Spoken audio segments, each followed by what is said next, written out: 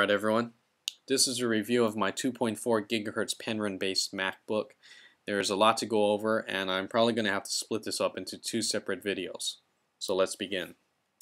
Now just to briefly remind everyone, the MacBook that I'm transitioning from is a first generation 13-inch MacBook. And this one had a lot of problems with it. It had to go into the Apple repair shop 6 times, and I basically had Apple give me a new one because I had so many problems with it. My old MacBook had a 32-bit Intel Core Dual processor, Iona chip, model number T2500. It sat on a 667 MHz frontside bus, and the memory ran at 667 MHz. So at least in terms of parity between the system bus and the actual memory speed, it was a one-to-one match. And I like having a one-to-one match with my frontside bus and my memory. It came with 2 MB of on-chip L2 cache, which ran at 2 GHz because that's the one that I got. Now, when it comes to actual other specs, that's where Apple kind of let me down, and this was in early 2006, the model that I was using. So the machine that I got it for $900 refurbished, and it only came with a 60 GB hard drive and 512 megs of RAM. And this was actually a stock configuration that they were selling in early of 2006. Even for 2006, 512 megs of RAM with a brand new system, or with a system that they would actually normally sell for $12.99 is unacceptable.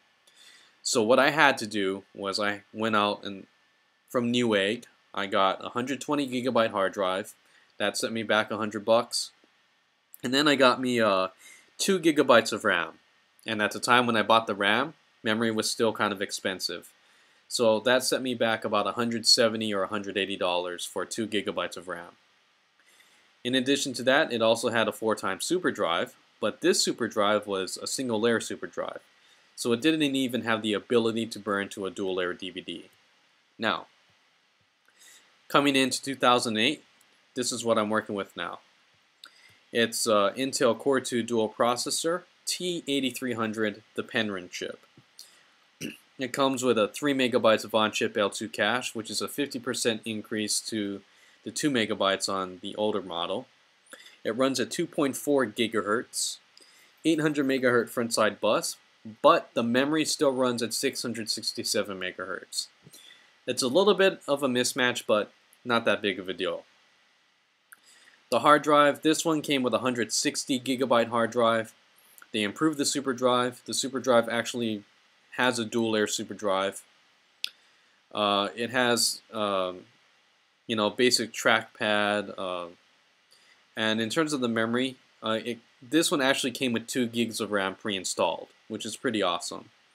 But I also have the potential to go up to 4 gigs of RAM, whereas in my old model, the maximum RAM was 2 gigs. So I have the memory ceiling improves doubles, going from my old model to this one, so I can go to a full 4 gigs of RAM if I ever need to. Now, when it comes to actually the way that I use my machine, I'm probably not going to upgrade my RAM in the foreseeable future. I mean, the applications I use most often are mostly compilers, and that's at the command line. If I have to, I'll use Emacs or I'll use Eclipse. What else do I use? I use lots of internet browsers just when I have to reference stuff. And pretty much I use QuickTime Pro, and I use iMovie and iPhoto, and that's all I use my system for. If I really need to run a Windows application, I can start up VirtualBox, and I'll just run one instance of VirtualBox. I don't need to get ridiculous. I don't need to have Linux, Red Hat, Solaris. I don't need to have 5 different instances of a virtual machine running, so 2 gigs of RAM is going to be fine for me. I don't see myself upgrading beyond 2 gigs anytime soon.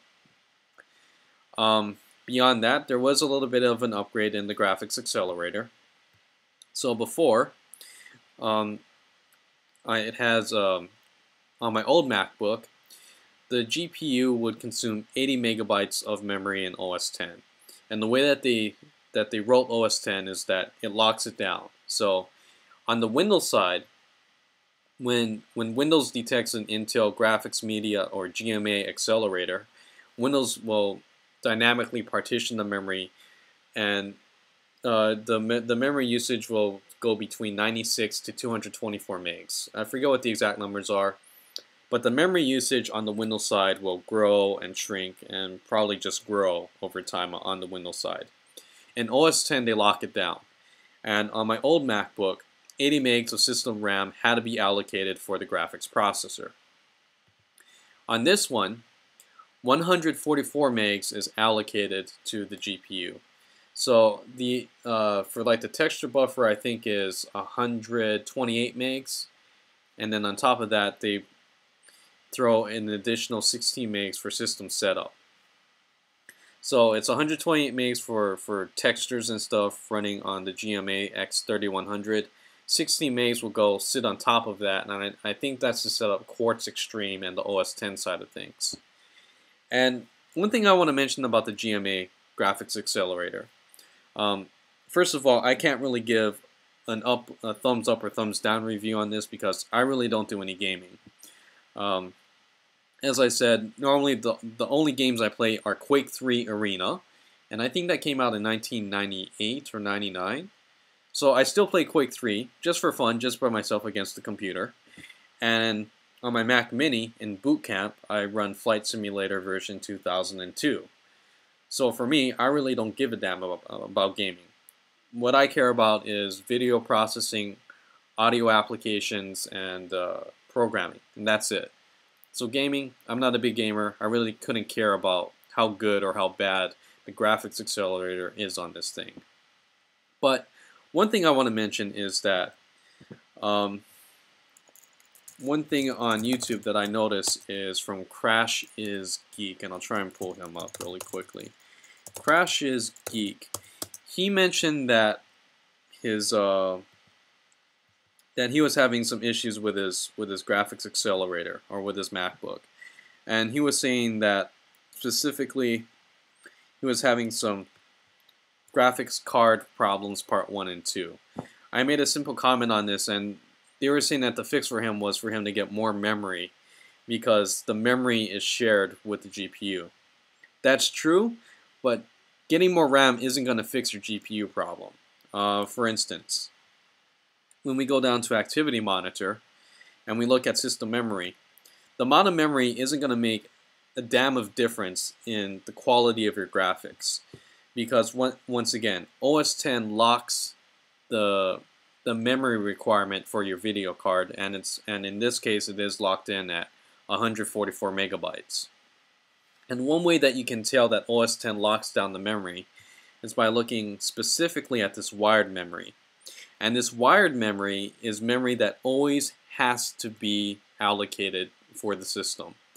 And part of this wired memory is for the GPU.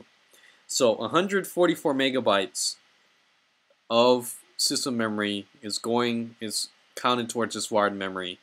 And on top of that, you're going to have wired memory for your GPU. You're going to have wired memory for the kernel.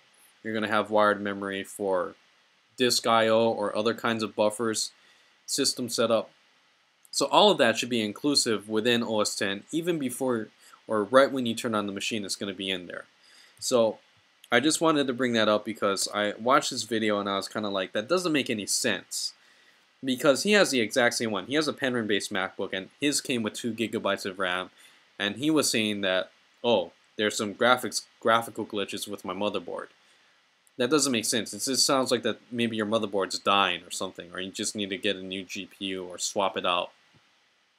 So that's just one thing I wanted to bring up is, you know, they told this kid, you need to buy more memory, and more memory is going to fix your GPU problems. It's not. They're just trying to sell you more memory. So I just want, you know, bring it up, be aware of that. So if anyone else claims to have that kind of problem, don't sweat it because it's not true.